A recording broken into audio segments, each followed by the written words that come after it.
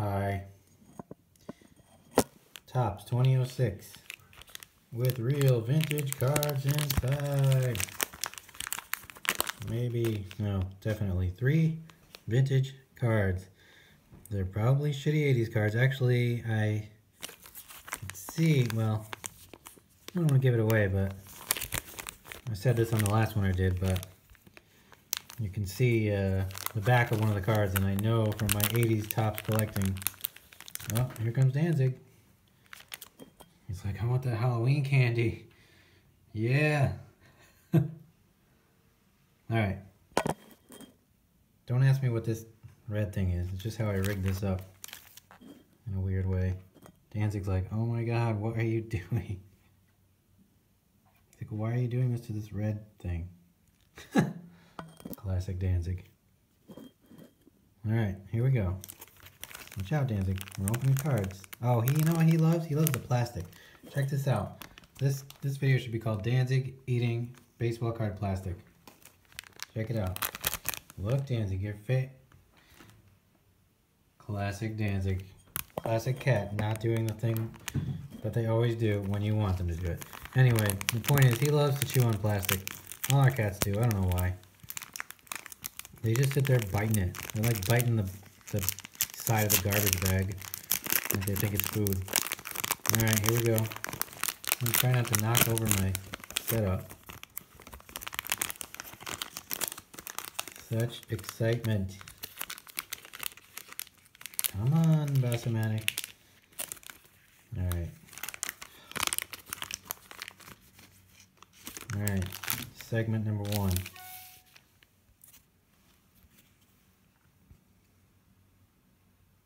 Christian Guzman. Oh man, I got a weird glare issue. It's fine, it's fine. Justin Morneau. Garrett Anderson.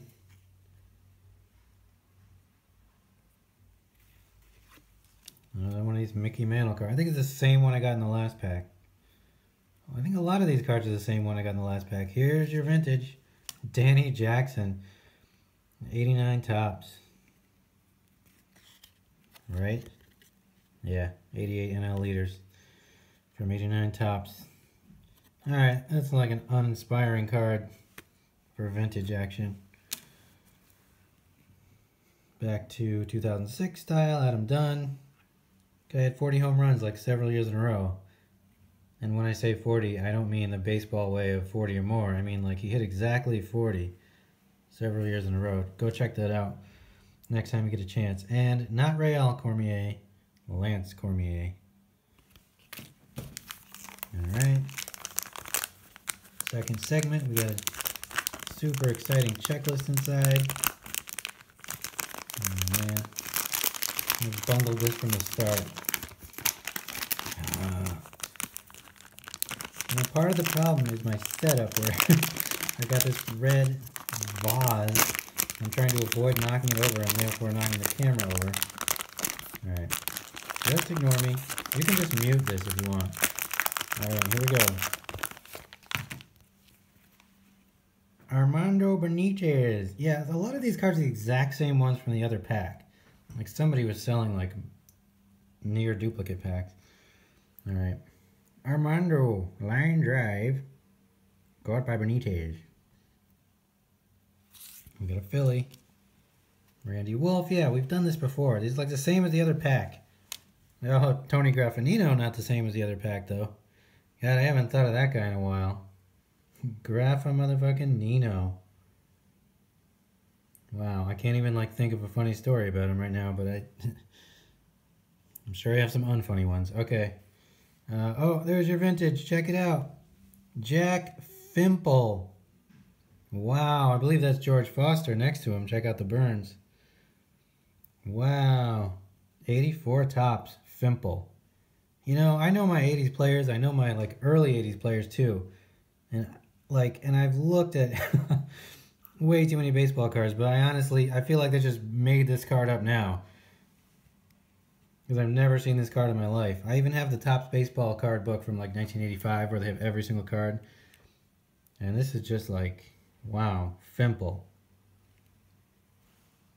Check out that milk mustache on the Fimpster. And this was the blue back, like I remembered. I could see the edge of a blue card. I knew that was what it was. Played at Batavia, Auburn, Waterloo, Vero Beach, Albuquerque, and then joined the Dodgers for an unmemorable stay, unless you're a Dodger fan. If you're a Dodger fan, see, here's the thing.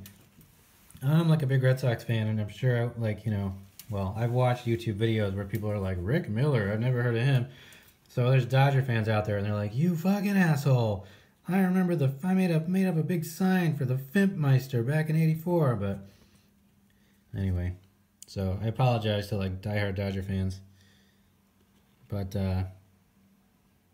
you think that's George Foster? I think it's definitely Shea, and that's a Met. And the Burns tell me it's George Foster. I might have been at that game. We went to a lot of games at Shea growing up because my dad was like, when the Mets win, Steinbrenner gets pissed. So we're Mets fans when it comes to the National League. And it was like, an hour away. So I spent many nights in those orange seats. Fimp. Okay. Yeah. Manny.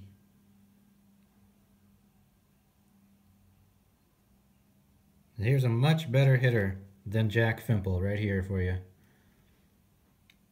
All right, Manny. I always loved Manny.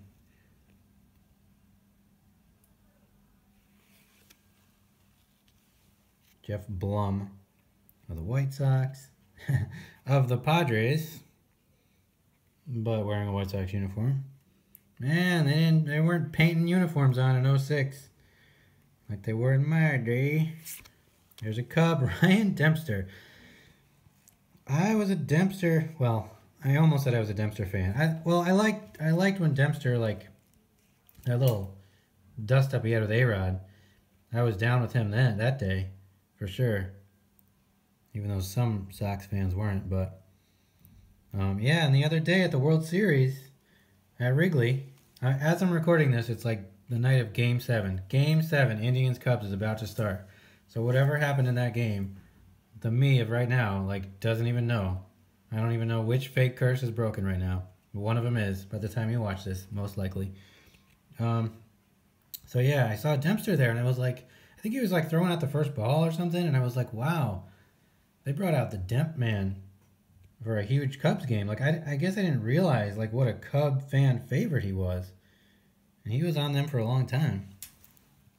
But yeah, I liked him when he was on the Red Sox, and he had that cut on his knee. I think that was him. He had a cut right there. And it looked like the freaking Muppet. Like, it was like a little mouth on his knee.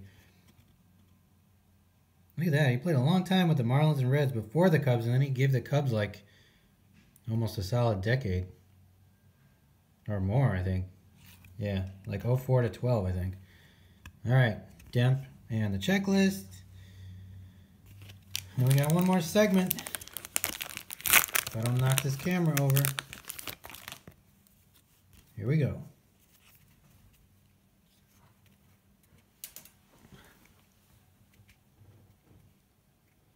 Humberto Quintero. We've done this before, people. You saw him in the other pack. Bobby Madrich. We saw him. Now I think it becomes different. BJ Ryan.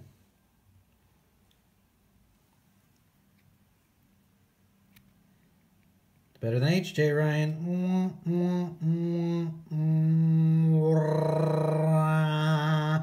Depending on your preferences, I guess. It could be the same or better.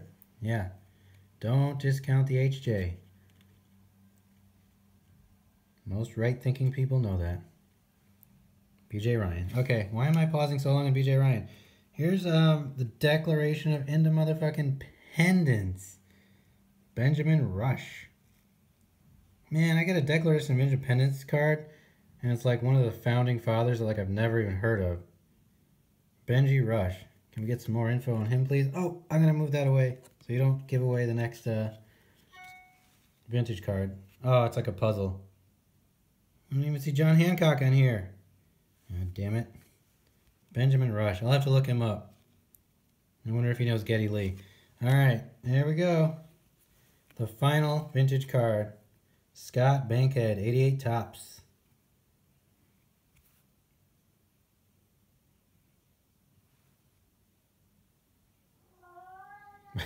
Wow, you hear... Wow. Danzig is singing his song, man. Alright, I gotta go check that out. Danzig. Focus. Not focusing at all. Hey, Danzig. Danzig, there's like 2 cards left. I'm trying to finish this up here. We got... Melvin Mora. If you get that reference, you're awesome. Team Stars. Miguel Tejada, and Melvin Mora. Alright. And I'll put that down on this random stack here because I'm in a new place now. And finally, Luis Gonzalez. Not that Luis Gonzalez. And then the stupid Topps class of 84 or whatever. I just made that up. It's class of some crap. Look at this other Luis Gonzalez. Alright. That's it, Danzig. What else you got to say? What else you got to say, Danzig? Anything?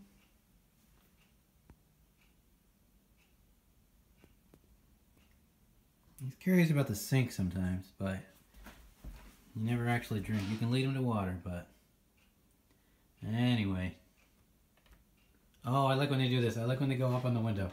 Yeah, put your front feet up on the window. Come on, do it.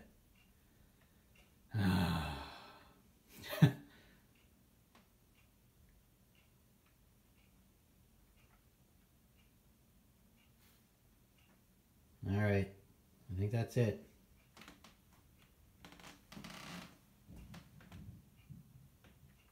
Oh, here's another cat.